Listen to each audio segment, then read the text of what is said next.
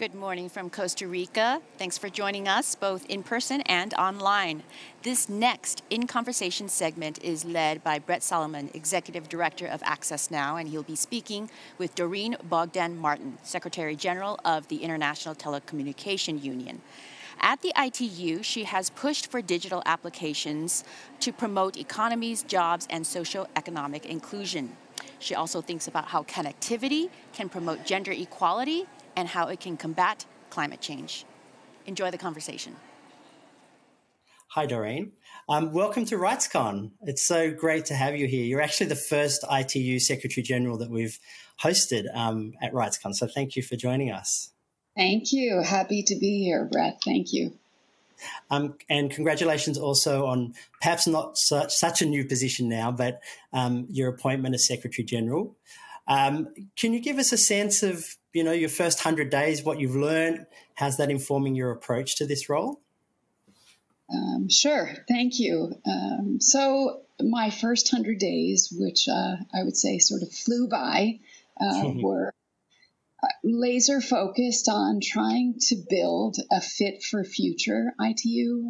I think, as you well know, our mission and mandate to connect the world, even though we're 158 years old, has never been more important. So I really spent those first 100 days focusing on how to achieve an institution that inspires, that includes, and that innovates. So lots of internal focus on trying to understand where we are, where are the gaps, how can we achieve an institution of excellence, and of course at the same time focusing externally, focusing on strengthening our strategic engagements with UN partners, with civil society, academia, governments, private sector, and trying to make sure that the voice of the ITU is heard. And as you know, digital issues are topping agendas everywhere. Everywhere, including, of course, at the UN system. So I think it's important that the ITU and our mandate is clearly understood and identified. Yeah. One of the issues that you mentioned there is about connectivity, and thanks a lot for that. I always love the ITU's, our ability to be able to access a lot of the data from the ITU. And one of the statistics that we have is that, not such a happy one, I guess, is that 2.7 billion people, give or take, are not on the internet, are not connected. And even worse is that the majority of those people are actually women and girls. I know that this is a pet issue, an important issue for you personally, and I'd like to get a sense from you. What do you think are the reasons for this? I mean, are we just sort of replicating patriarchy in the online environment? And what is preventing us from ensuring that we really do have meaningful connectivity for all of us? Yeah, thank you. It's a great question, and I'm happy you mentioned meaningful, because at the end, that's what it's all about. It's not just the connection; it's what you can do with the connection. And when we look at the numbers, the 2.7 billion people that have never, ever accessed the internet, and as you said, a majority being women and girls, I think there's sort of no silver bullet to extending connectivity and to tackling the digital divide. It's a combination of factors. Of course, it's the affordability issue. It's the cost. In many ways, it's too expensive, in particular for the world's poorest. There's a big literacy component, digital literacy, digital skills that prevents women and girls from being able to benefit from their connectivity. There's also safety issues, which we saw during the pandemic. Online bullying and harassment of women and girls increased. And so in some cases, women and girls are actually afraid to go online. Of course, there's content issues. Is the content relevant? Is it available in local languages? So those are the kinds of issues that we see. I think the good news, if there is good news on this issue, is that the UN Commission on the Status of Women actually focused on this issue this year. That was the theme for CW. Yeah, great. And I think we did get some good conclusions on the importance of finance for inclusion, digital inclusion, to also zooming in on the policies, having gender responsive policies, making sure that technology design, development, and deployment are also gender responsive. So I think that helps. But when I look at, I was just going to say, when I look at the work that the ITU has done, we've been focused on this. It was 25 years ago this year that we actually had our first resolution at a conference on gender. And I think we've made some progress, including women's participation in the sector, but I don't think we can celebrate it. I think we have to do much more to make targeted interventions to close the digital gender gap. Yeah, thank you. And I think many civil society groups have been focused on this issue for a long time, for 25 years or more. But it sort of feels like it's an extra special problem, right? It takes extra special analysis and niche responses. And as I say, a long way to go. I mean, 2.7 billion people is just like an unfathomable amount, given the fact that technology now has become such an inherent part, as you say at the beginning, in everything and everybody's lives, which makes it all the more curious why governments are at times shutting off the internet. And, you at the ITU and you yourself, Secretary General, have talked about how the internet is so essential as a life-saving platform, particularly in times of crisis. We saw 187 internet shutdowns in 35 countries last year. Access Now runs the Keep It On Coalition, which has about 300 NGOs in it. But we're increasingly seeing connectivity issues, intentional disruptions of the network at times of crisis. So how do we deliver, or maybe how do you deliver a message from the ITU that internet access is actually a humanitarian issue now? It's a saving life issue, particularly in times of crisis. Yeah, thank you. Internet access does save lives. And I think the internet is a uniquely powerful enabler for the Sustainable Development Goals and, as you mentioned, of course, for human rights. I think when we look back, and Brett, you'll remember the World Summit on the Information Society, it was pretty clear, even back in 2003, as part of the outcome document where world leaders came together, that the WSIS principles to bring an information society for all uphold the principles of the Universal Declaration of Human Rights. We need to think about that. We need to keep that at the core. Our approach is grounded in human rights, and the ITU urges every country to provide its citizens with as broad an access to the means of communications as possible. I think that's in line with the International Covenant on Civil and Political Rights, the ICCPR, and of course the ITU Constitution. It does carry, let's say, specific duties and responsibilities, such as the respect of the rights or reputations of others and protection of national security or of public order, as are provided by law and, of course, as are necessary. We continue to advocate for digital connectivity and internet access for all people everywhere, regardless of their means. We think it's critical that all voices are heard, that all voices are respected. And again, we also see this as core to the achievement of the UN Sustainable Development Goals. And when it comes to times of crisis, we've seen a number of unfortunate natural disasters, and we know how important access to communications, early warning systems can actually save lives, as you mentioned in the beginning. Thank you. Yeah, this again is another kind of vexing problem that we are still trying to solve through, as a result of civil society's work on it, but also institutions like the ITU, is that the issue of connectivity, particularly when there's humanitarian crises at play, means that it's not just human rights law that needs to apply, it's also international humanitarian law. And we've seen the consequences, of course, with natural disasters, as you say, but also when we have man-made crises like we're seeing in Ukraine, for instance, where there's been intentional blowing up and destruction of infrastructure, which, of course, I know is of concern to the ITU, not just in that country, but in others. You mentioned the SDGs, and thanks a lot, the Sustainable Development Goals. I think when they were passed, it felt like 2030 was a long way away. It's not, right? I mean, it's just around the corner. And one of those SDGs is about environmental sustainability and climate. And there seems to be, sometimes the SDGs are kind of not in conflict with each other, but there's tension. So we're calling for connectivity for everybody, meaningful connectivity. But that means new devices, it needs billions of new devices, and also old devices are ending up in landfill. Also means there's further pressure on data centers, which means more creation of carbon. And I'm wondering, how do you kind of reconcile that? At RightsCon this year, there's a particular focus on the climate crisis, bringing the power of the digital rights movement to the climate crisis. So I'm really interested in your perspective on this.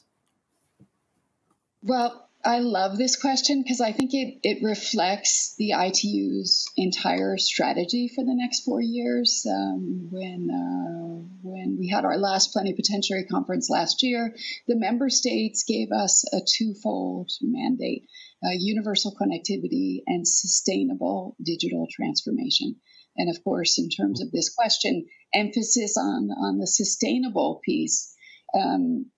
When we look at the connectivity piece that we discussed previously, we have an understanding of what needs to be done, the investment challenges that are presented, and we've put together something that you have followed closely, which is our Partner to Connect digital coalition. And when it comes to the sustainable digital transformation piece, I would say I'm encouraged because our membership is very focused on the sustainability piece. We've been working on science-based targets and technical standards, looking at green digital and ways that we can work with our sector to actually reduce our sector's greenhouse gas emissions. The e-waste piece is a huge one, in particular for developing countries. So we've been working with, I would say all countries, but in particular developing countries, to help them put in place e-waste policies, e-waste management facilities, so that they can develop this circular economy, which we think is so necessary. You mentioned the focus at RightsCon that you will be taking on this issue. We will also be having a much more active presence and participation at COP28. I think it's critical that we focus on green digital. So we're looking forward to working with you and other partners to make a strong showing and a strong case at COP28 of what our sector can do to reduce greenhouse gas emissions. That's excellent. And I look forward to working with you on that. There's so many points of intersection with climate and technology now. And I think many governments are kind of, talking about technology as the answer, or a large part of the answer. I think we need to be a little skeptical of that as well. We need to think about, about reduction, really, of carbon emissions, about keeping fossil fuels in the ground, not necessarily about, technology-driven sequestration. But I'm really glad to hear that there'll be a strong showing of the ITU at COP28, which is the climate change conference, the UN climate change conference. We also we've been involved in COP for a few years now, because we've been also focused on the fact that environmental defenders and climate change actors are often also at risk from their online activities. And so we see on the helpline, I think it's about 15% of cases that come through our helpline are individuals who are trying to protect their land, their forests, responding to mining companies, etc., under technical attack, which is a whole nother thing that we'd never really thought of. I wanted to, I know we've got limited time and there's a couple more questions I'd like to ask you. One is about satellite internet. And I think many of us have started now, or many of us have been working on this for a number of years, but it's really now in the popular kind of zeitgeist that that satellite internet is available and is also really quite accessible. Of course, there's the risk of satellites, crashing in space. And I know that the ITU has been involved in this. Not the crashing, but they're trying to avoid the crash between some of the satellites. Give me a sense of like some of your early thinking on low Earth orbit satellites for communication and how different stakeholders can and are participating in that effort. I think it's an exciting time for space and for the satellite industry as a whole. I think with this the sort of new fleets of LEO satellite systems, I think it offers tremendous opportunities to connect the unconnected. Of course, at the end, there will always be a blend of technologies from terrestrial, wireless, satellite. But I think there's a lot of opportunities that we can leverage from the LEO systems. I think they will be a game changer, that they offer developing countries an opportunity to connect quickly, to be able to scale up connectivity internally, also across borders. We're trying to leverage some of the new excitement in space in the context of our school connectivity program that we're advancing with UNICEF, our GIGA effort to connect every school in the world to the internet. But as you mentioned, I mean, there's lots of issues to be considered in the exciting things happening in space.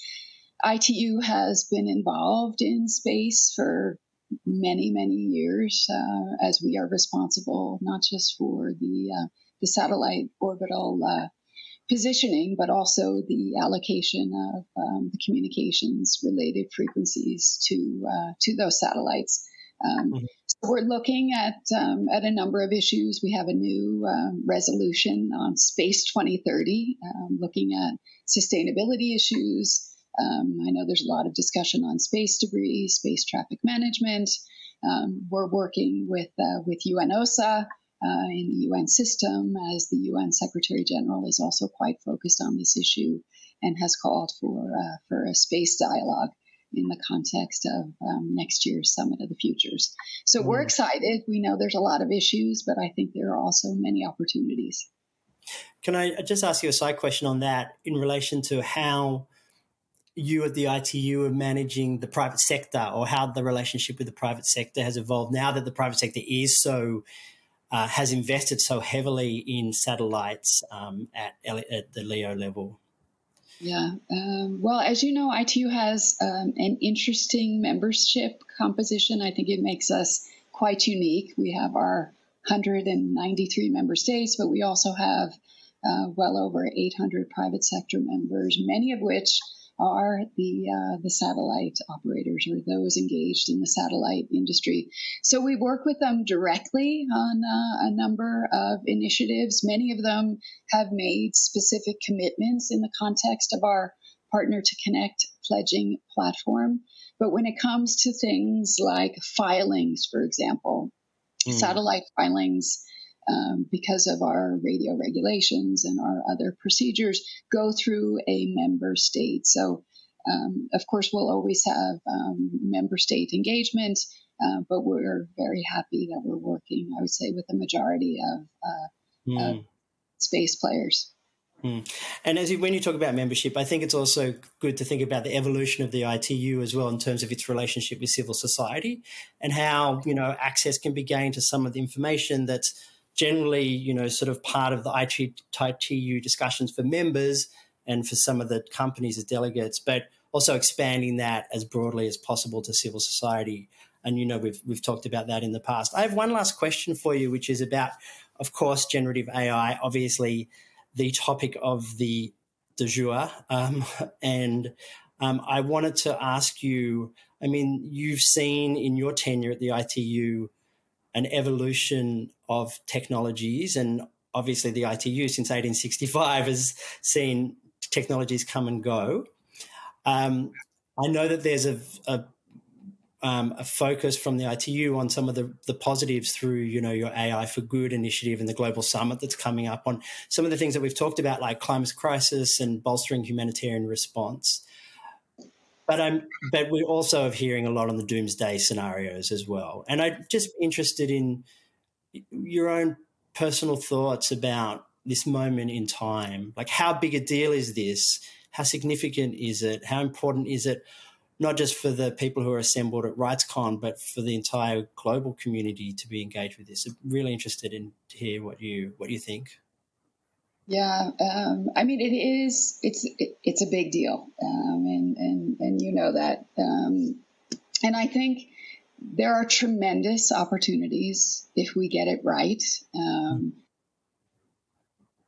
but there are also big challenges and risks if we get it wrong. And as you know, I mean, from the G7 to the G20 to the UN, not a single forum goes by without having at least someone address generative AI and the need to do something. Of course, next year, in the context of the Summit of the Futures, there is this piece of the Global Digital Compact that's focused on AI. But I guess, can we wait until then? Things are moving so quickly. We do have our AI for Good Summit, as you alluded to. It comes up in July, back in person for the first time. And we will have many governments, some 40 UN agencies, and we will have discussions, because I think at this point, we need to keep talking. We need to keep engaging with the right stakeholders to find out what we can together do to ensure that the benefits of generative AI can flourish, and that we can mitigate potential risks and ensure that this is developed in a responsible manner. Mm. Yeah, I mean, I think it just poses challenges for all of us. And I was thinking, actually, as I was listening to you, about the challenges that it poses to global governance institutions and what the response needs to be. And you've seen, obviously, calls for pauses in terms of large language model deployment and development. And you also, of course, raised the issue of the speed with which, not just the scope, but the speed with which we need to respond. I think there's many, many sessions, maybe 20 or 30 sessions here at RightsCon on AI. So we'll be sure to deliver you some of our thoughts and some of the thoughts from some of the experts who are present, which maybe can feed into your AI for Good Summit in July. Can I just add something, Brett? When we think about what's happening in the AI space and the opportunities, the challenges, I always think it's important to balance it with the fact that 2.7 billion people have never ever connected, and the implications of furthering the divide. So as we address these issues and challenges around emerging and new tech, at the same time, we have to be faster on connecting the unconnected, because otherwise the divide's bigger and harder to close. Yeah, and let me just respond to that as well, because it is true that, we have these 2.7 billion people who are disconnected, but not only are they disconnected, they also don't have a say in the technologies that are being developed at the other end of the spectrum, and yet will probably be impacted the most. And we think about, government and also corporate investment. Which end of the spectrum are we investing in, and making sure that we bring up that group of of folks, the marginalised, the dispossessed, the migrants, asylum seekers, you name it, Indigenous folks, women who aren't able to even enter the digital sphere yet. Before we start. But again, that's a hope. I don't think we can even think about it now in terms of, we need to respond in real time. And so thank you very much for being with us. Thanks for your time. We look forward to, I know that there are a number of representatives from the ITU who are at RightsCon, which is great. So people should look out for them. And thank you very much for your time. Thank you, Brett. A pleasure. Thanks.